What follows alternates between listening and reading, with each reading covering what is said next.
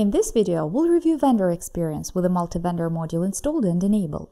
A vendor can log into the admin area of the store as soon as his account is approved, or the one is created by the store administrator manually. A link for a new vendor account registration looks like this one. In the registration page, a vendor should specify a valid email address and a password he would like to use for his account in the store. As soon as the account is approved by the store administrator, the vendor gets a notification by email and can start using his account. In order to log in, a vendor should go to the admin login page, the same one that the store administrator uses for login. A vendor should fill in profile information. For this purpose, hover a mouse over the user icon and select Profile Settings. In the Account Details tab, a vendor can change his email address he uses for his account. In Address Book, a vendor should specify his address. This information won't be displayed to customers. Information specified in Vendor's Details tab will be displayed to customers on the Vendors page in the storefront. Such vendor information as company name, location, and description supports multiple languages. In tab Financial Info, a vendor should specify his PayPal account information in case adaptive payments by PayPal payment method is used in the store. This information will be visible to the store administrator, and the account will be used for transferring vendor earnings. In section Catalog Products, a vendor should add products he's going to sell. The procedure of adding a new product and managing existing products is the same as for the store administrator. With default multi-vendor module settings, a vendor cannot add new categories, only assign existing categories to his products. Depending on the multi-vendor module settings, a vendor may have or not access to adding new product classes and attributes.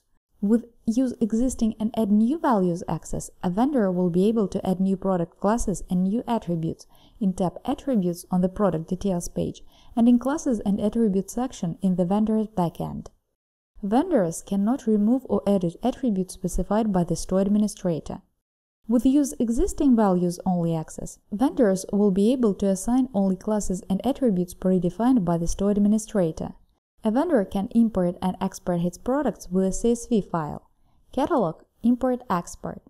The process of import and export is the same as for the store administrator. The difference is that a vendor field is added into the CSV file.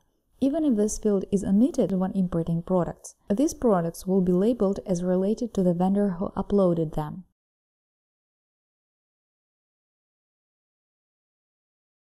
Access to Orders section and Store Setup section for a vendor depends on the multi-vendor mode.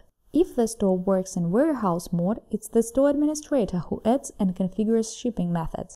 Vendors don't have access to the Store Setup section and shipping methods configuration at all. If the store works in Vendors as separate shops mode, vendors should fill in store address information and set shipping methods. These shipping methods will be offered to customers for the products owned by the vendor. As for orders, in any mode, a vendor can view orders only related to the products he owns. If an order contained products of other vendors as well, this info won't be visible to the vendor. As soon as an order is placed, the vendor gets a notification by email. In the order list, a vendor sees order total information and the earnings he gets from every order. In warehouse mode, vendors can only view orders and not edit them.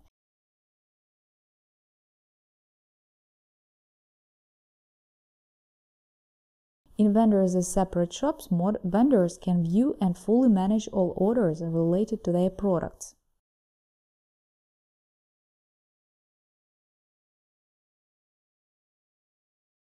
In section Orders Statistics, vendors can view their order statistics. They can also access their best-selling product statistics via the Best Sellers tab of the same section. In section Users Transactions History, a vendor can view the history of his earnings transactions. In column Vendor Earnings, the vendor will see his earnings, which he will get from the store administrator for his orders. Column Paid to Vendor reflects the vendor earnings, which have already been transferred to him. In section Promotions, the vendor can create coupons and volume discounts. These promotions will be applied only to his products. Please check other videos for administrator and customer experience. Thanks for watching.